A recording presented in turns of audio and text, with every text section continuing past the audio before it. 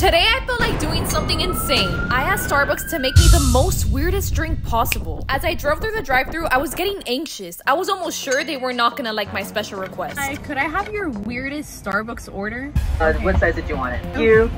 I cannot believe they actually said yes. But now I'm just wondering, what are they actually going to serve me? Like, how weird can a Starbucks drink really be, right? And after anxiously waiting in my car, the time has finally come to see what they have made for me. And I would love to present to you the Star Mud. And I can't even explain to you how it tasted. The equivalent to mud water.